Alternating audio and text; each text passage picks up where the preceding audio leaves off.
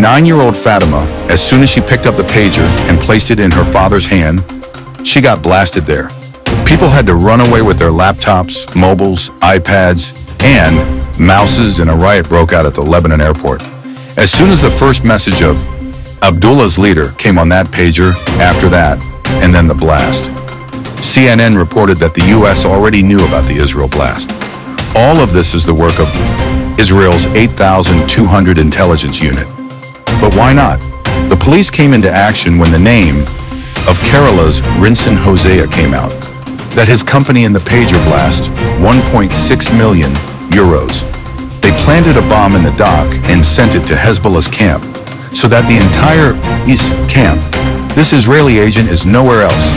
He is in your hands. On October 7, 2023, Hamas attacked Israel in a way that was shocking to the whole world, and Israel was not prepared for it. And then immediately after that, Israel also started a large-scale attack on Hamas to take revenge. As soon as Israel started attacking, on the next day, that is 8th of October, 2023, Hezbollah in Lebanon, which is an alliance of Hamas, also started attacking Israel. And Hezbollah's heaviest attack was on Sheba Farms, which is a disputed land between Lebanon and Israel. Back-to-back rocket launchers were dropped, and an airstrike was launched. Hezbollah is an Iran-backed Shiite group. It has a lot of control over the southern part of Lebanon. It has Hezbollah's political and military wings. In fact, it has 13 ministers in the Lebanese parliament.